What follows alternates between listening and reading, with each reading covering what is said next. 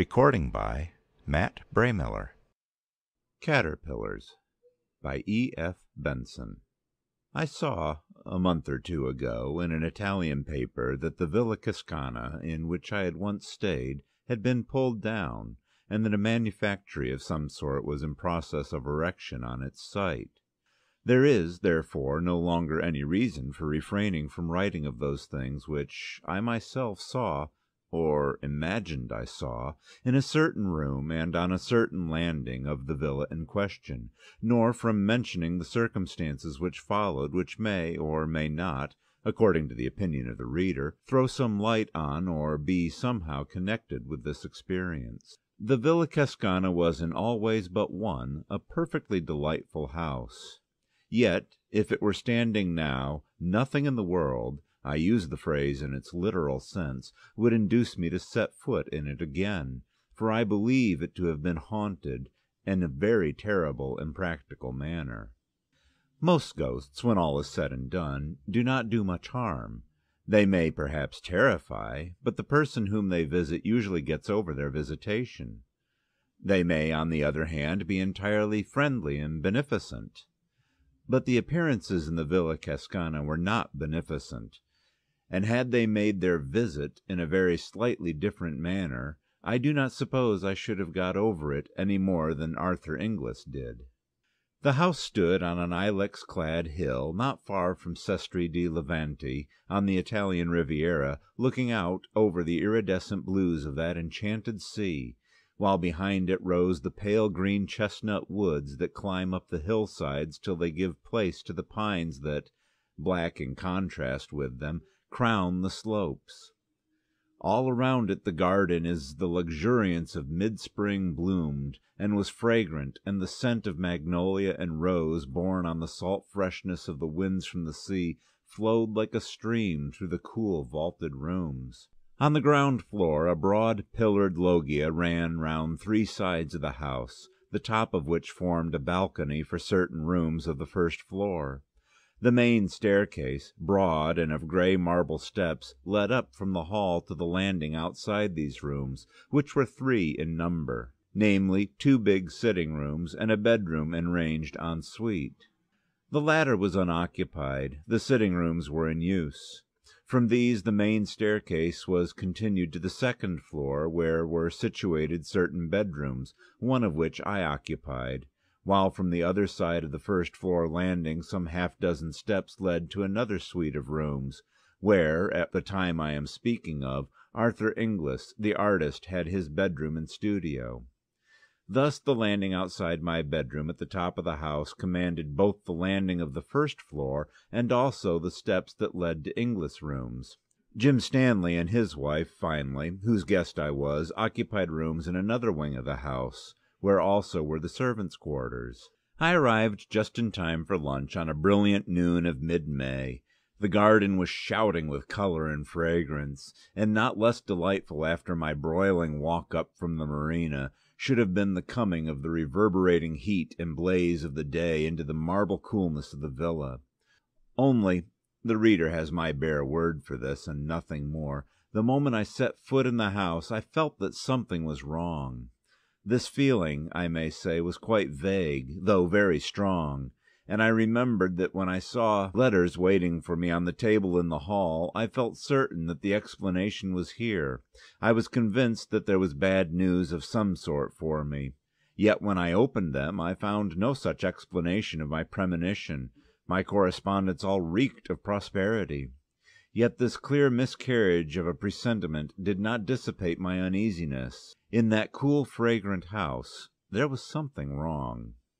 I am at pains to mention this, because to the general view it may explain that though I am as a rule so excellent a sleeper that the extinction of my light on getting into bed is apparently contemporaneous with being called on the following morning, I slept very badly on my first night in the Villa Cascana.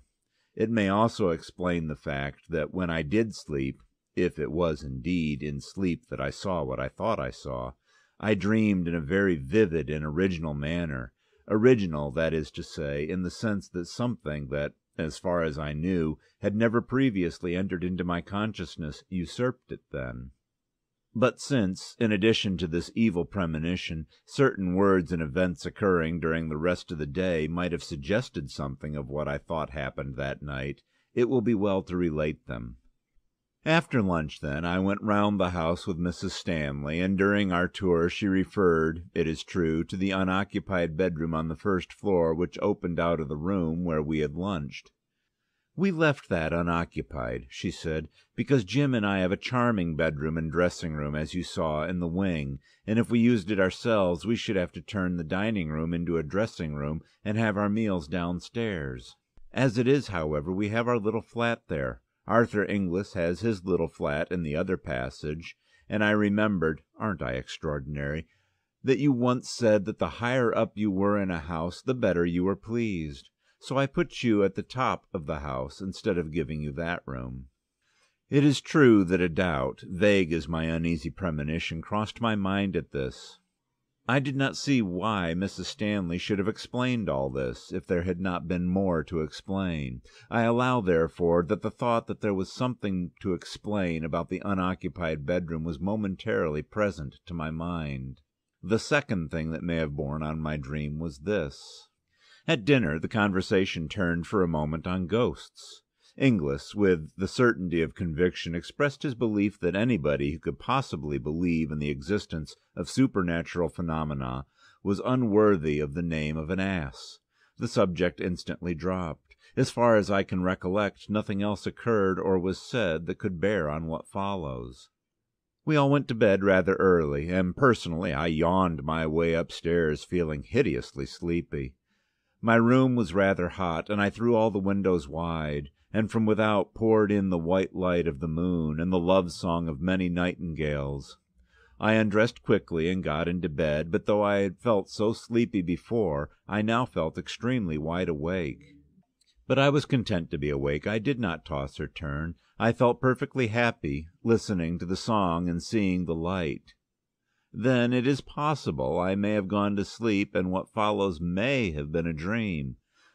I thought, anyhow, that after a time the nightingale ceased singing and the moon sank.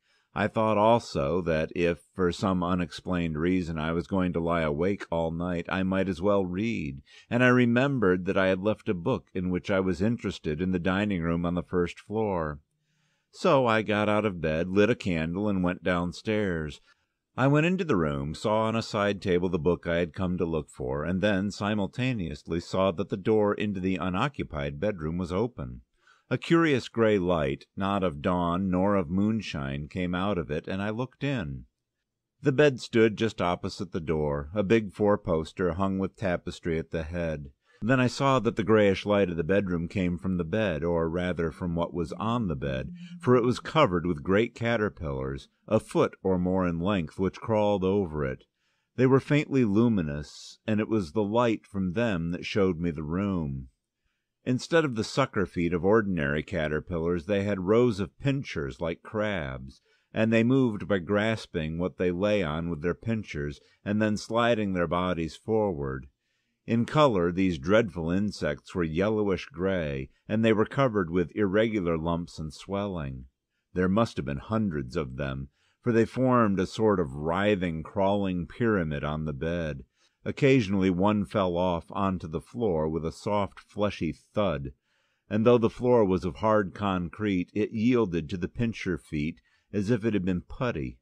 And, crawling back, the caterpillar would mount onto the bed again to rejoin its fearful companions. They appeared to have no faces, so to speak, but at one end of them there was a mouth that opened sideways in respiration. Then as I looked, it seemed to me as if they all suddenly became conscious of my presence. All those mouths, at any rate, were turned in my direction, and next moment they began dropping off the bed with those soft fleshy thuds onto the floor and wriggling towards me. For 1 second a paralysis as of a dream was on me, but the next I was running upstairs again to my room, and I remember feeling the cold of the marble steps on my bare feet. I rushed into my bedroom and slammed the door behind me, and then, I was certainly wide awake now, I found myself standing by my bed with the sweat of terror pouring from me. The noise of the banged door still rang in my ears, but, as would have been more usual if this had been mere nightmare, the terror that had been mine when I saw those foul beasts crawling about the bed or dropping softly on to the floor did not cease then. Awake now, if dreaming before, I did not at all recover from the horror of dream. It did not seem to me that I had dreamed. And until dawn I sat or stood, not daring to lie down, thinking that every rustle or movement that I heard was the approach of the caterpillars. To them and the claws that bit into the cement, the wood of the door was child's play. Steel would not keep them out. But with the sweet and noble return of day, the horror vanished. The whispers of wind became benignant again. The nameless fear, whatever it was smoothed out and terrified me no longer. Dawn broke, hueless at first, and then grew dove-colored. Then the flaming pageant of light spread over the sky. The admirable rule of the house was that everybody had breakfast where and when he pleased, and in consequence it was not till lunch-time that I met any of the other members of our party, since I had breakfast on my balcony and wrote letters and other things till lunch. In fact, I got down to that meal rather late, after the other three had begun. Between my knife and fork there was a small pill-box of cardboard, and as I sat down Inglis spoke. "Do look at that," he said. "Since you are interested in natural history, I found it crawling on my counterpane last night, and I don't know what it is." I think that before I opened the pill-box I expected something of the sort which I found in it. Inside it, anyhow, was a small caterpillar, grayish-yellow in color, with curious bumps and excrescences on its rings. It was extremely active, and hurried round the box this way and that. Its feet were unlike the feet of any caterpillar I ever saw. They were like the pincers of a crab. I looked and shut the lid down again. "No, I don't know it," I said, "but it looks rather unwholesome. What are you going to do with it?" "Oh, I shall keep it," said Inglis. "It has begun to spin. I want to see what sort of a moth it turns into." I opened the box again, and saw that these hurrying movements were indeed the beginnings of the spinning of a web of its cocoon. Then Inglis spoke again. "It has got funny feet, too," he said. "They are like crab's pincers. What's the Latin for crab?" "Oh, yes, Cancer. So in case it is unique, let's christen it Cancer Inglisensis." Then something happened in my brain, some momentary piecing together of all that I had seen or dreamed. Something in his words seemed to me to throw light on it all, and my own intense horror at the experience of the night before linked itself on to what he had just said. In effect, I took the box and threw it, caterpillar and all, out of the window. There was a gravel path just outside, and beyond it a fountain playing into a basin. The box fell into the middle of this. Inglis laughed.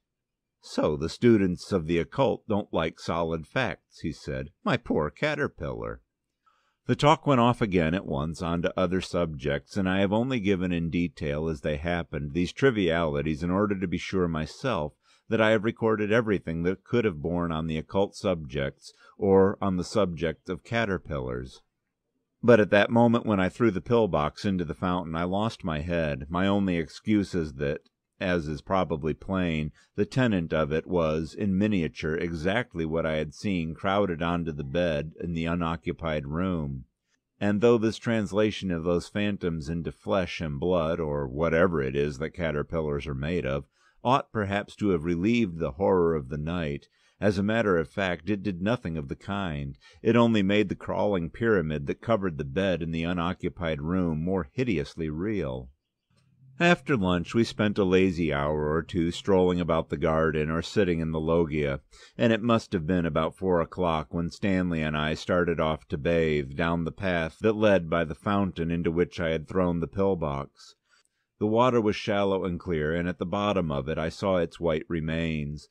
The water had disintegrated the cardboard, and it had become no more than a few strips and shreds of sodden paper.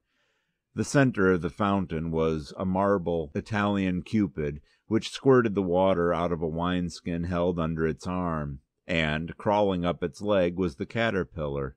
Strange and scarcely credible as it seemed, it must have survived the falling to bits of its prison, and made its way to shore, and there it was, out of arm's reach, weaving and waving this way and that as it evolved its cocoon.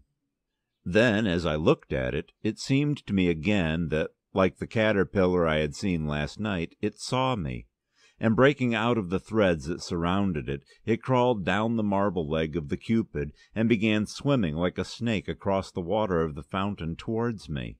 It came with extraordinary speed. The fact of a caterpillar being able to swim was new to me, and in another moment was crawling up the marble lip of the basin. Just then Inglis joined us. "Why, if it isn't old Cancer Inglesensis again," he said, catching sight of the beast. "What a tearing hurry it is in!" We were standing side by side on the path, and when the caterpillar had advanced to within about a yard of us, it stopped, and began waving again as if in doubt as to the direction in which it should go. Then it appeared to make up its mind, and crawled on to Inglis's shoe. "It likes me best," he said, "but I really don't know that I like it. And as it won't drown, I think perhaps—" He shook it off his shoe onto the gravel path, and trod on it. All afternoon the air got heavier and heavier with that sirocco that was without doubt coming up from the south, and that night again I went up to bed feeling very sleepy, but below my drowsiness, so to speak, there was the consciousness, stronger than before, that there was something wrong in the house, that something dangerous was close at hand. But I fell asleep at once, and, how long after I do not know, either woke or dreamed I awoke, feeling that I must get up at once, or I should be too late. Then, dreaming or awake, I lay and fought this fear, telling myself that I was but the prey of my own nerves, disordered by sirocco or what not, and at the same time quite clearly knowing in another part of my mind, so to speak, that every moment's delay added to the danger. At last this second feeling became irresistible, and I put on coat and trousers, and went out of my room on to the landing. And then I saw that I had already delayed too long, and that I was now too late. The whole of the landing of the first floor below was invisible under the swarm of caterpillars that crawled there. The folding doors into the sitting-room from which opened the bedroom where I had seen them last night were shut, but they were squeezing through the cracks of it, dropping one by one through the keyhole, elongating themselves into mere string as they passed, and growing fat and lumpy again on emerging. Some, as if exploring, were nosing about the steps into the passage at the end of which were Inglis's rooms.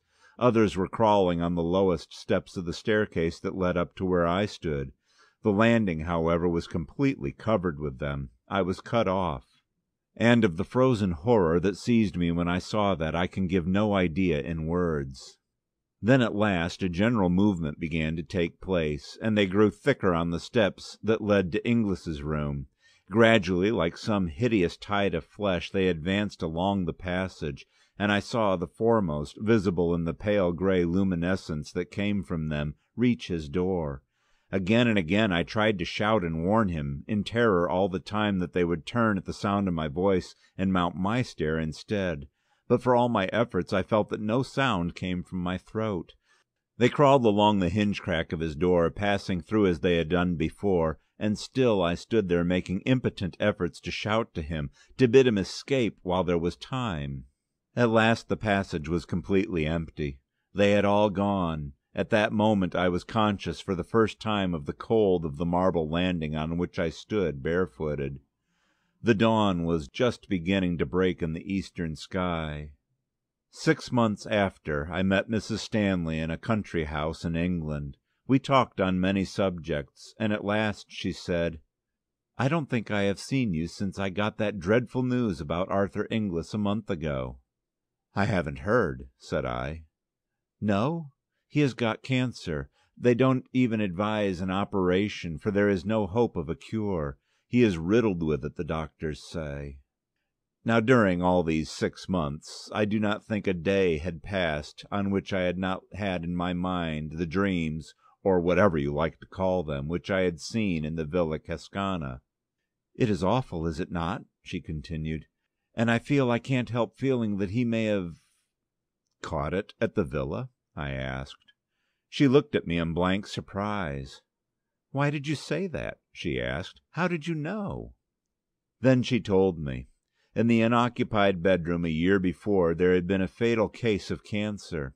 She had, of course, taken the best advice, and had been told that the utmost dictates of prudence would be obeyed, so long as she did not put anybody to sleep in the room, which had also been thoroughly disinfected and newly whitewashed and painted. But any more than Arthur Inglis did.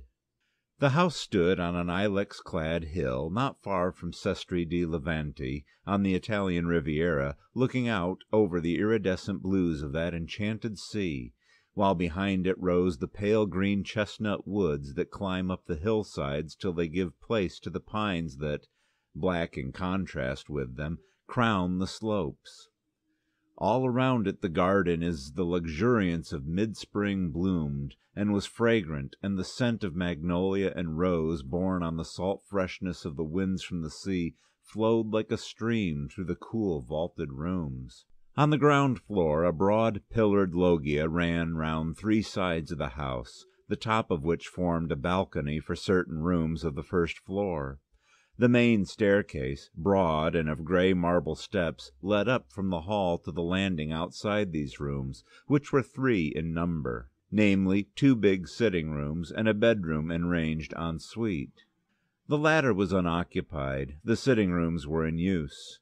From these the main staircase was continued to the second floor, where were situated certain bedrooms, one of which I occupied, while from the other side of the first floor landing some half-dozen steps led to another suite of rooms, where, at the time I am speaking of, Arthur Inglis, the artist, had his bedroom and studio. Thus the landing outside my bedroom at the top of the house commanded both the landing of the first floor and also the steps that led to Inglis' rooms. Jim Stanley and his wife, finally, whose guest I was, occupied rooms in another wing of the house, where also were the servants' quarters. I arrived just in time for lunch on a brilliant noon of mid-May. The garden was shouting with colour and fragrance, and not less delightful after my broiling walk up from the marina should have been the coming of the reverberating heat and blaze of the day into the marble coolness of the villa. Only, the reader has my bare word for this, and nothing more, the moment I set foot in the house I felt that something was wrong.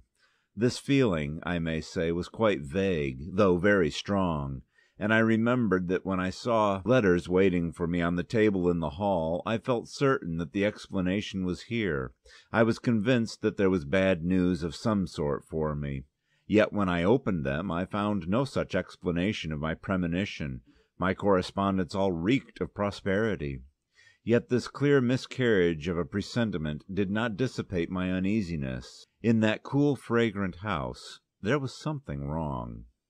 I am at pains to mention this, because to the general view it may explain that though I am as a rule so excellent a sleeper that the extinction of my light on getting into bed is apparently contemporaneous with being called on the following morning, I slept very badly on me. I allow, therefore, that the thought that there was something to explain about the unoccupied bedroom was momentarily present to my mind. The second thing that may have borne on my dream was this. At dinner the conversation turned for a moment on ghosts. Inglis, with the certainty of conviction, expressed his belief that anybody who could possibly believe in the existence of supernatural phenomena was unworthy of the name of an ass. The subject instantly dropped. As far as I can recollect, nothing else occurred or was said that could bear on what follows. We all went to bed rather early, and personally I yawned my way upstairs, feeling hideously sleepy. My room was rather hot, and I threw all the windows wide, and from without poured in the white light of the moon and the love song of many nightingales. I undressed quickly and got into bed, but though I had felt so sleepy before, I now felt extremely wide awake. But I was content to be awake. I did not toss or turn. I felt perfectly happy, listening to the song and seeing the light. Then it is possible I may have gone to sleep, and what follows may have been a dream. I thought, anyhow, that after a time the nightingale ceased singing and the moon sank. I thought also that if for some unexplained reason I was going to lie awake all night, I might as well read, and I remembered that I had left a book in which I was interested in the dining room on the first floor. Recording by Matt Braymiller. Caterpillars by F Benson. I saw, a month or two ago, in an Italian paper that the Villa Cascana, in which I had once stayed, had been pulled down, and that a manufactory of some sort was in process of erection on its site. There is, therefore, no longer any reason for refraining from writing of those things which I myself saw, or imagined I saw, in a certain room and on a certain landing of the villa in question, nor from mentioning the circumstances which followed, which may, or may not, according to the opinion of the reader, throw some light on or be somehow connected with this experience. The Villa Cascana was in all ways but one a perfectly delightful house. Yet, if it were standing now, nothing in the world, I use the phrase in its literal sense, would induce me to set foot in it again, for I believe it to have been haunted in a very terrible and practical manner. Most ghosts, when all is said and done, do not do much harm. They may perhaps terrify, but the person whom they visit usually gets over their visitation. They may, on the other hand, be entirely friendly and beneficent. But the appearances in the Villa Cascana were not beneficent, and had they made their visit in a very slightly different manner, I do not suppose I should have got over it my first night in the Villa Cascana. It may also explain the fact that when I did sleep, if it was indeed in sleep that I saw what I thought I saw, I dreamed in a very vivid and original manner, original, that is to say, in the sense that something that, as far as I knew, had never previously entered into my consciousness usurped it then. But since, in addition to this evil premonition, certain words and events occurring during the rest of the day might have suggested something of what I thought happened that night, it will be well to relate them. After lunch, then, I went round the house with Mrs. Stanley, and during our tour she referred, it is true, to the unoccupied bedroom on the first floor which opened out of the room where we had lunched. "We left that unoccupied," she said, "because Jim and I have a charming bedroom and dressing room, as you saw, in the wing, and if we used it ourselves we should have to turn the dining room into a dressing room and have our meals downstairs. As it is, however, we have our little flat there. Arthur Inglis has his little flat in the other passage, and I remembered, aren't I extraordinary, that you once said that the higher up you were in a house the better you were pleased. So I put you at the top of the house instead of giving you that room." It is true that a doubt, vague as my uneasy premonition, crossed my mind at this. I did not see why Mrs. Stanley should have explained all this, if there had not been more to explain.